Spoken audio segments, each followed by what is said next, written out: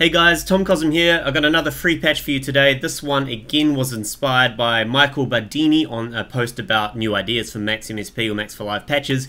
He wanted a one-shot sampling type thing where, say you're mucking around on a synth, you hit a button, you can quickly do a quick sound tweak of your synth, and when you stop, it stops recording, saves the sample to your hard drive, gives it a number, and then you're ready to go again for another one. So I did that. It's called One Shot Recorder. Here it is here. How it works is you set a destination. So I'm just using this new test folder that I've created earlier, and then you need to choose a file name. Let's call this base test, and we hit OK.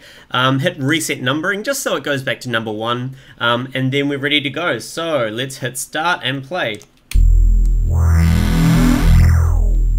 Boom, stop. So it's stopped. It registers that that sample is stopped. There's no more audio, stops recording, and it makes the number increment up to 2. So now I'm ready to go again. Let's bring the down sample up a bit, hit start, and stop again. And one last time, let's give it some crazy FM stuff. Bring the down sampling down a bit and hit start again. Excellent. And of course you can key map the start button to a key, or you can MIDI map it to something on a button. And just to show you that it works, let's go into the folder, and here's the 3 bass sounds I made.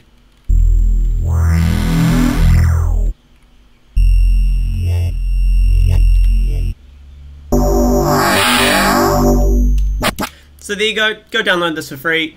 Tom Cosm. Hope these things are helping you guys. Cheers.